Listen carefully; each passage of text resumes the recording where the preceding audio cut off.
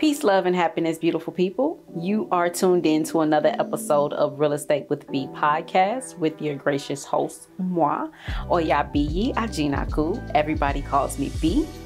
And Real Estate with B pretty much goes over industry topics to help get you into your new home and who knows, maybe even invest one day. But first, if you are new to this channel, I need you to do a few things. I need you to hit the like, subscribe, and the share button because it's imperative that we get this information out to everyone that you love or that you just cool with, because I just believe that everyone deserves home ownership.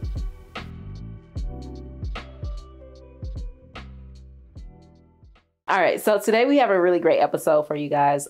We are going to talk about the key players in real estate. Now, I know a lot of people know about the attorney and the realtor and the lender, but there's a lot of moving parts into real estate. And the next episode, we'll talk about the actual process of home search, going under contract, and closing. But today, like I said, we're going to talk about the key players in real estate. So the key players in real estate are... Now, the key player in real estate are your realtor, your attorney, your lender, but then you have your appraiser, your inspectors. What does each person do? That's what we're going to discuss. We're going to discuss the roles of each player because it's imperative. I don't know if you guys watch sports or anything like that, and it's okay if you don't, but it's imperative that your squad is built correctly because that is going to determine the rates that you get and the keys that you get. If not, you will find yourself lacking in a lot of areas if you don't have a solid, strong team. So I like to say that the realtor is the cornerstone of every transaction, whether you believe it or not. And it kind of sucks because we're usually the first to get cut out of a deal as well. Don't understand that. But the realtor is very important because not only are they the person showing you homes, but a good realtor has an eye for the home. The good realtor is going to be able to distinguish things that may need to be talked about during the negotiation process, things that you can negotiate with, such as a leak, may not be active, but remnants of it. I know I just came from a property today and we saw lines along the baseboards that indicate that that property has flooded before. And I mentioned that. And gas smells and such like that. So a good realtor is going to use all of their senses to help you justify if this home is worth moving forward with or not. They're not just the person that opens up the lockbox and turns the key and opens up the door. I know a lot of people think that about realtors. Okay, let's just be honest. That's a lot of realtors. But that's why it's really good that you vet your realtor, because not everyone is created equal. But yeah, so the realtor is going to go in with all of their senses and be keen and be aware if this is a good solid property for you. They're going to know the different neighborhoods and so forth, what's in this neighborhood, the different school districts, how to get into these different schools. If you have anything like Chicago where you have magnet schools and so forth like that, they're going to know the different aldermans a lot of times as well. They're going to know pretty much a lot of different things. A good realtor is also going to know the different grants that you can apply for within your city limits and different credits that you can get after you move in. That's what a good realtor is built out of. A lot of realtors also have a very deep Rolodex. And what I mean by that is a good one networks a lot. A good realtor is going to know a lot of different people to help you navigate the transaction. So if you don't have an attorney, a good realtor is going to have their attorney, a couple attorneys that they can refer to you. They're going to have a couple inspectors that they can refer to you. A good realtor is going to have all of these different tools for you to pull out of the hat to get you into your new home. So it's really imperative that you vet your realtor, that you go and ask different people that they've worked with to see how they are, because it's not just about the gifts that you get at the end of the day. It's about what your realtor knows to help you save money or even make it an investment property further on down the line. Also knows how to write up a contract very well for you, and they can do that expeditiously for you. They're going to work with your schedule. to see when you're available to go out.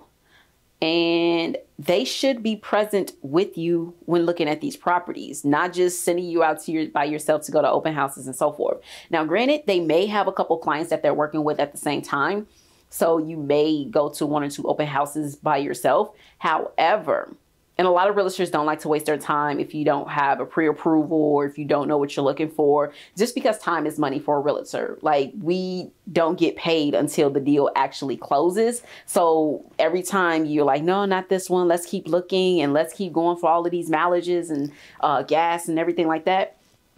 You got to understand, like, we don't get paid until you get the house, until you get the keys in your hand and you move in. So we a lot of times like to screen people just to make sure that they're serious, because it is a lot of people that will waste your time. But they will go to the properties with you, mostly so they can see what's going on in the property as well. And they can see your reactions to different things to help narrow down the search even more to something that may be more palatable for you. Something more of your taste. How about that? We put you in connection with the attorneys if you don't have one, because a lot of people have family attorneys that they work with that do real estate. It is crucial to have an attorney that does real estate. Not every attorney is created equal. A lot of attorneys seem to like to go on vacation as well. So you want to make sure that they're accessible when they are gone, because you have a period in a contract, what is called attorney review. And with this, the attorney pretty much goes over the title, making sure the title, the taxes, they go through everything with a fine-tooth comb to see if they need to stop this deal from escalating any further. And that's pretty much what it is. Attorney review, they do their due diligence after you've done your due diligence to see if they need to kill this transaction. That's what they do. Or they move it forward. A lot of times they move it forward, but your attorney, they're very crucial, and they usually get paid at the end of the transaction as well. Good attorneys, man, good attorneys are very responsive. That's first and foremost. Like, you don't have to worry about if paperwork went across their desk. They're responding to it. And if they're not responding to it, they have a team that responds to it for you. So I know a lot of the attorneys that I work with, they have transaction coordinators or paralegals, transactions coordinators that help go through the process from start to finish. So they'll reach out about the taxes, getting the title. They'll reach out about any commitments, the HUD statements, inspections, doing negotiations back and forth. Because once the contract is submitted to the attorneys, it's pretty much now in their hands. Your realtor is just there saying like, hey, make sure we're paying attention to this and paying attention to that, and that everything gets to the closing table. For the most part. But yes, a good attorney is going to be very responsive. A good attorney is going to look out for you. They're going to make sure they have your back.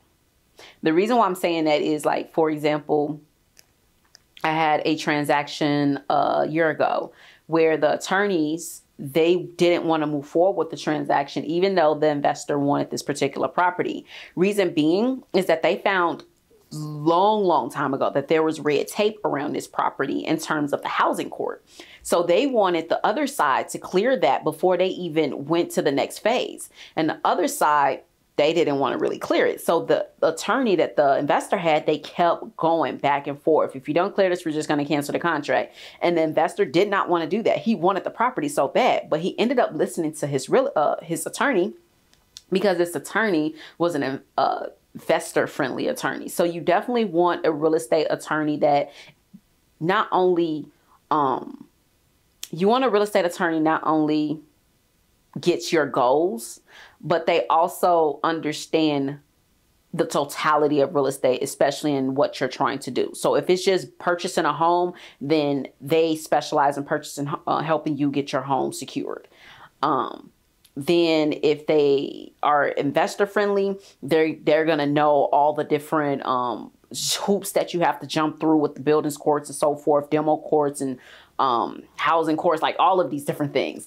They're going to know those things and who to talk to in the city. I know I had one transaction where the attorney knew which alderman to go to and emailed them directly and started a whole conversation. And next thing you know, we were up for review. So it was really amazing. So you want a really solid, good attorney that can go and bat for you.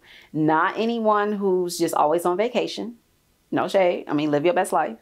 Not anyone who is slow to respond. Not anyone who doesn't get the transaction or what's going on and they miss a lot of steps. You don't want those. You want to fire those, and you want to hire another attorney, because there have been times where attorneys will get swapped out in the middle of a deal just because the buyer or the seller isn't comfortable with how things are going, because they want the property and they know it's a solid property. So I've seen that lots of times actually. Moving right along. The next person that is very crucial to the deal is your lender. Okay. Not all lenders are created equal. Some lenders don't even know what products they offer. Some lenders don't even communicate that you are eligible for certain grants and such. I've gone through a lot of bad lenders to get to the lenders that I have now. Let's just say that. So I've seen a lot of things happen. Lenders are very crucial because they are the ones who's going to write out and underwrite. Their team is going to underwrite your transaction to get you the home. They're going to pretty much pay for the home for you, if you think about it, because they're giving you the loan to purchase the home, and you're just going to pay your lender back. So a lender is very crucial. A good lender is very responsive. And here's the thing. Real estate is very go with the flow in terms of like keep responding to keep the ball moving forward. That's what I mean with that. If somebody stops communicating, the deal starts to fall apart and it starts to go into limbo. Nobody wants the deal to go into limbo because look, you're trying to move, or you're trying to, renovate this property. You're trying to get your kids in the school district before, the new school year starts. Like, it's so many different things, and so many different people has these different goals that you want to make sure that everybody on your team is keeping a ball moving forward. I've seen lenders who have stopped communicating in the middle of transactions. I've seen attorneys get on lenders because of that. Realtors get on lenders because of that. So you want to make sure your lender is responsive. And I know I'm going to say that about everybody in real estate. But if they're not communicating, even you as the buyer or seller, if you're not communicating, you will halt the process. And that's no fun for anybody. So yes, your lender has to be very, very responsive. They have to be able to answer your questions when you have them, and even if you don't have them, and be able to explain the process to you, because it is a very, very tedious process, especially with the different documents that you are submitting. Not only is it just taxes and bank statements, but you're submitting all of these different things for them to take this information to give to the underwriting department so that they can start writing out this loan. Right? So if your lender isn't communicating with you, then you're just pretty much lost in a wind. And that's not good for anybody. And I've seen lots of people change lenders in the middle of the transaction because of that. Not only does your lender have to be very responsive in answering your questions or anybody's questions and updating everybody along the way on the transactions, but they also have to be aware of what you qualify for. I know that sounds really silly to say, but I've seen it. I wouldn't be saying if I haven't seen it. They have to know what you qualify for and how you can, and if you want it, how you can qualify for it. For example, there are a lot of grants that are very DTI sensitive, and DTI means your debt to income ratio. So there are a lot of grants that are DTI sensitive. There are grants that only apply to 2 units that versus having a single family home. There are grants that are special for first responders. There are grants that are special for doctors. There are so many different grants, like hundreds of grants out there that can be applied to a loan during the underwriting process to help get you some money off, if not a good percentage. In terms of interest rates is what I mean. A good lender is going to know all of those things. A good lender is going to walk you through and say, hey, you're this far off from this DTI. Let's pay this off so that we can be in this threshold and we can get you for this grant. Because guess what? Everybody loves free money, and a lender's job is to give you a little bit of that if you qualify for it so that you can close. Makes them look good, right? Yes, so your lender should know the different grants that you qualify for and how you can qualify for them. For example, I had one lender that was working with my mom, and I felt like he dropped the ball. Stopped communicating. He was just like, oh yeah, the team would get to it. The team would get to it. And it's like, we need answers now because we're looking. So switched her over to another lender, and they were very responsive. They had 50 million people that you had to talk to, but it was okay. You will run into lenders like that have a massive team that you have to talk to different people in the different stages. So with the second lender, though, they were able to point out like, hey, if you do this, that, and the other, we can get you this grant, and then you can get a 2-unit, because that was the goal, to get a 2-unit. But we really wanted a 3-unit, right? But then they said, hey, that grant wouldn't qualify for the 3-unit. We don't have any grants that qualify for the 3 units at this moment. Fair enough. Still FHA. So we started working on getting our DTIs together, as well as searching for particular 2 units with a little basement in that, you can do a little something with later. Because in Chicago, we have different programs that you can renovate or build additions to your properties. So we went through all of that, and we wouldn't have known some of these things if we hadn't talked to this particular lender. With another lender, he was able to help me navigate different types of loans for my client who was looking to get an investment property for building income. So there's so many different things that a lender is supposed to be a guide in showing you. They have to be the Merlin of the money. Come on. If they're not, then all is lost, and you pretty much got a bad loan that just got sold and you're stuck until you refinance. There are some lenders that only care about the refinance. There are some lenders that only care about just getting you through the process for the numbers. You don't want those. You want someone who actually cares about what you and your family is trying to do. And you can hear it in the sincerity of how they talk. And we do have lenders tables. So if you're ever interested in checking out some of these lenders that can help you get loans through whatever state you're in, you'll have to check with them, but they can help you in many cases, especially if you're here in the Chicagoland area or looking to purchase in the Chicagoland area. We do have the lenders table. Shameless plug for real estate would be. Next, we have inspectors. I love inspectors. Inspectors let you know what discounts you can get with your property. That's what I like to think of it. So you can negotiate a lot of different things for seller's credits.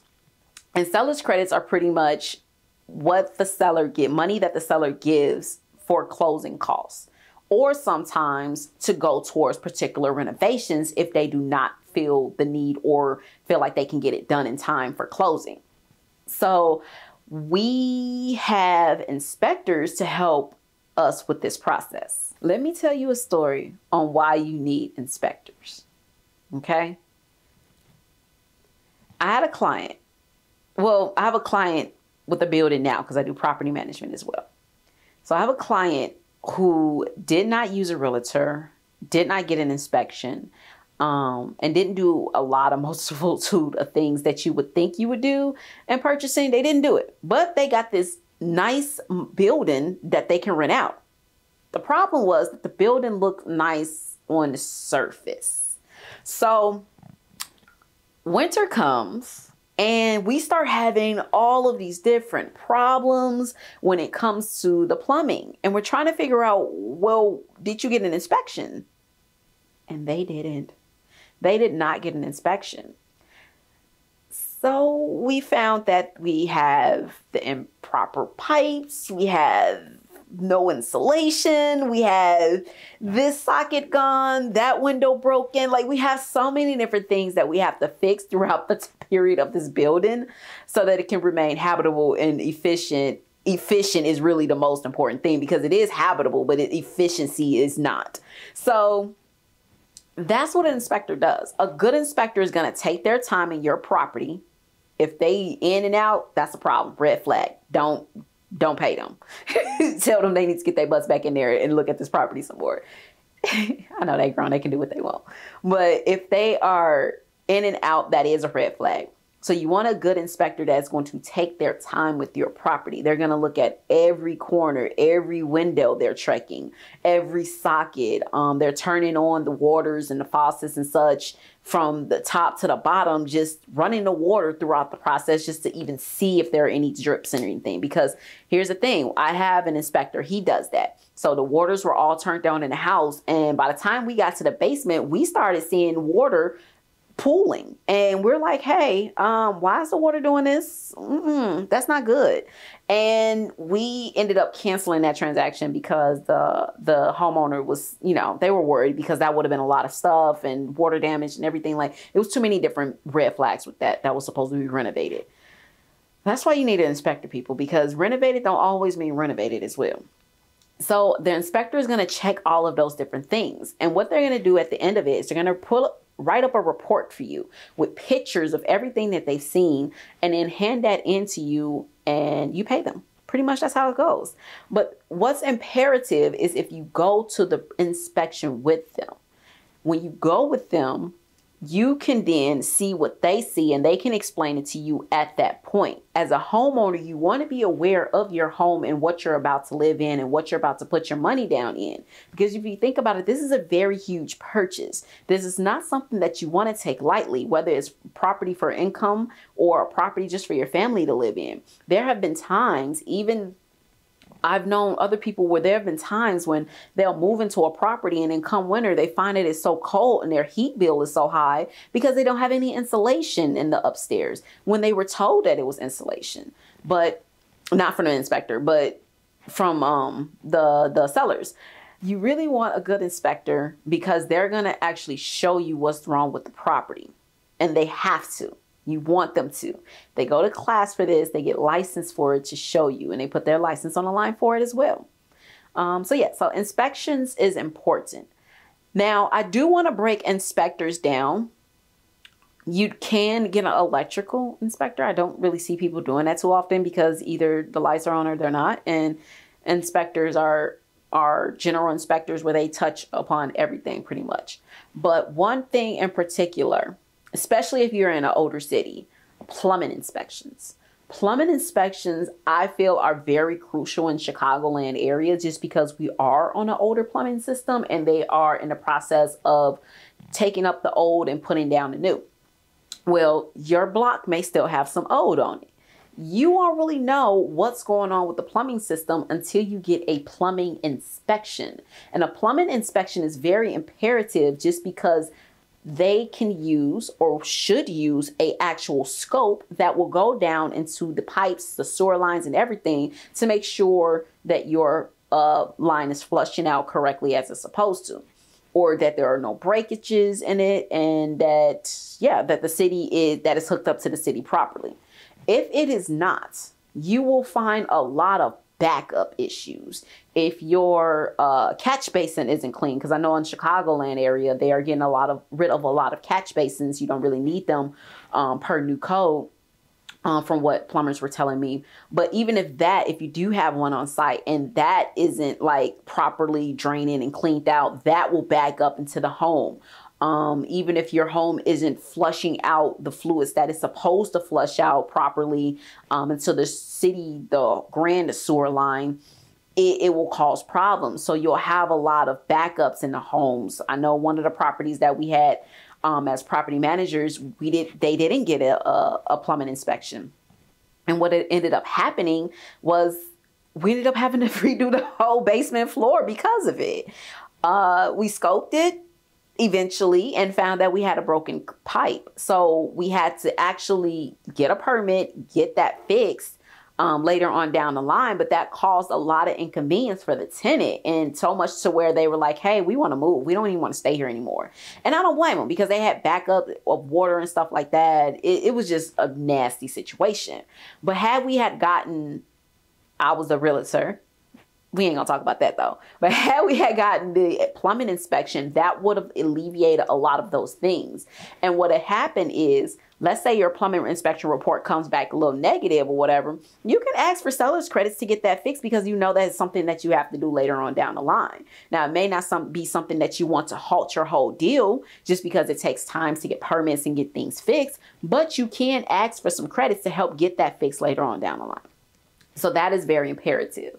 Then another type of inspector that you want is a roof inspection, or what they like to say, getting your roof certified. The reason being is a lot of people's like, oh yeah, my roof is new. And you're like, but how much? And so they can't really tell you. The roofing inspector can go up there and let you know when that roof was put on and how much longer you have and what areas are problem areas.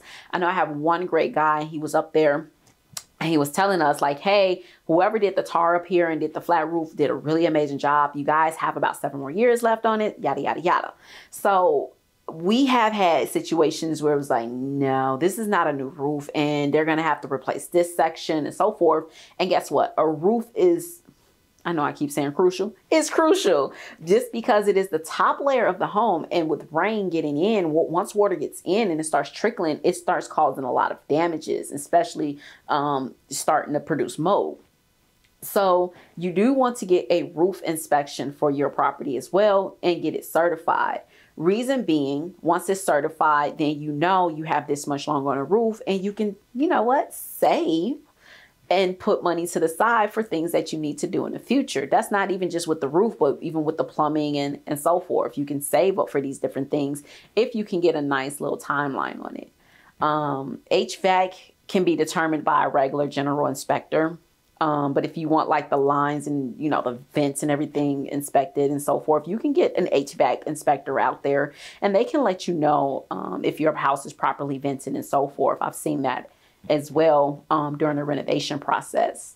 But those are pretty much the major inspections that you want to get on your property and the ones that you want to tag in. Now, I know a lot of people do not do this just because they want to cut corners. And let's be honest, cutting corners end up getting you a nice bill in the long run. And that's not something that we want to really do when we're doing a big purchase like this.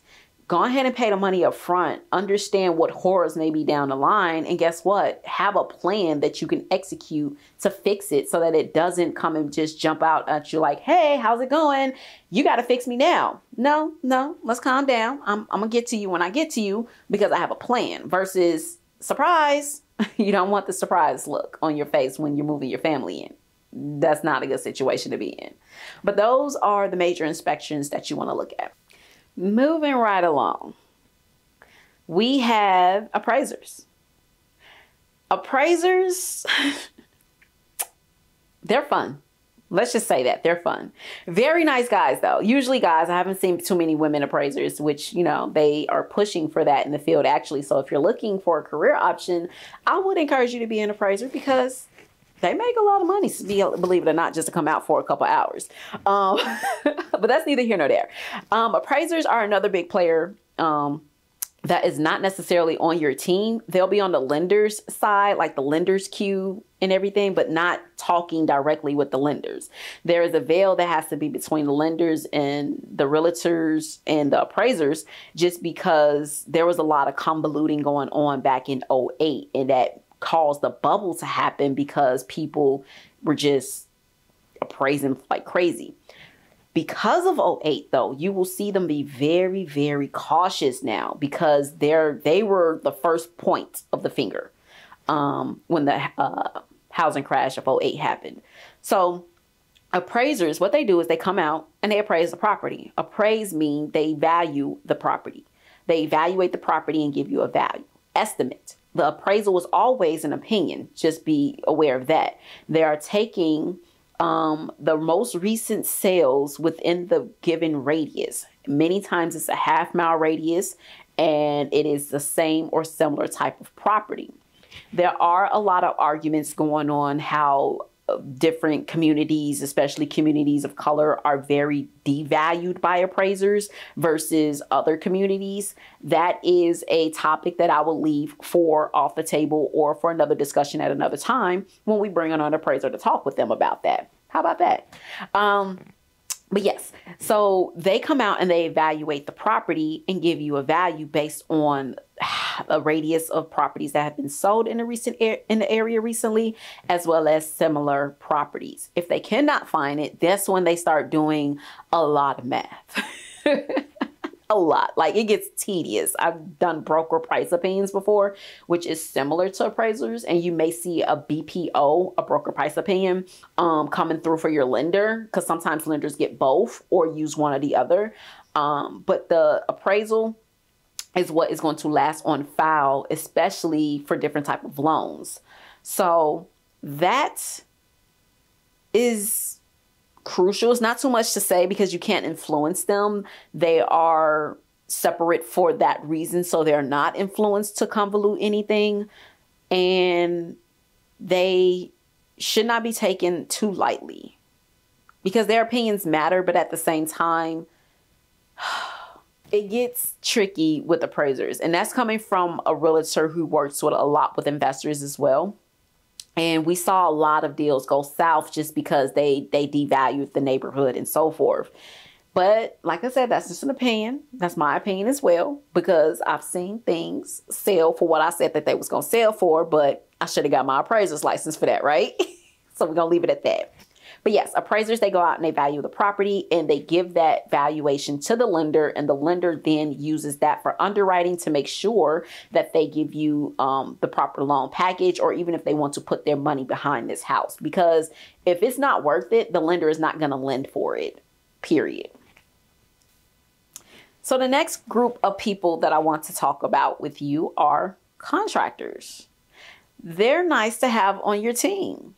Reason being, even if your realtor is going to know some contractors, at least a good realtor is going to know some contractors that they can refer to you, and you go ahead and vet them out and so forth and go ahead and move forward with them. But let's say that you're moving into a house that is a fixer-upper, or let's say that I've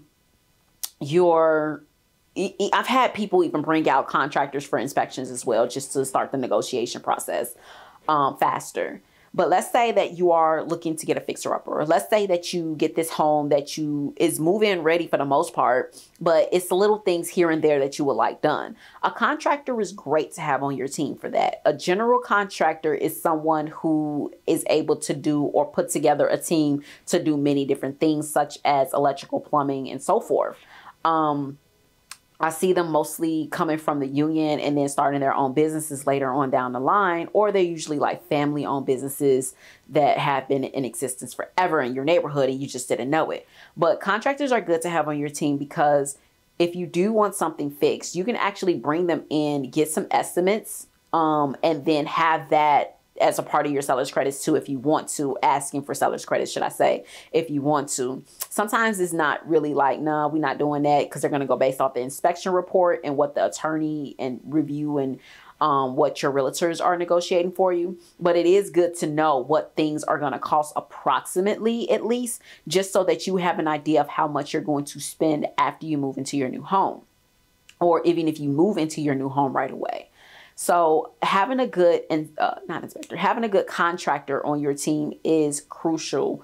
They will get you in contact with electricians if you need them, roofers, plumbers, so forth, just etc. They will get you in contact with all of those. So if you are looking to do a fixer-upper, bring them along with you when you're viewing your properties, because what they're going to do is they're going to see automatically what they need to do and how much it's going to cost. And then they can let you know as you're submitting your offer, because that can be a point too where you can save some money, is when you make your initial offering.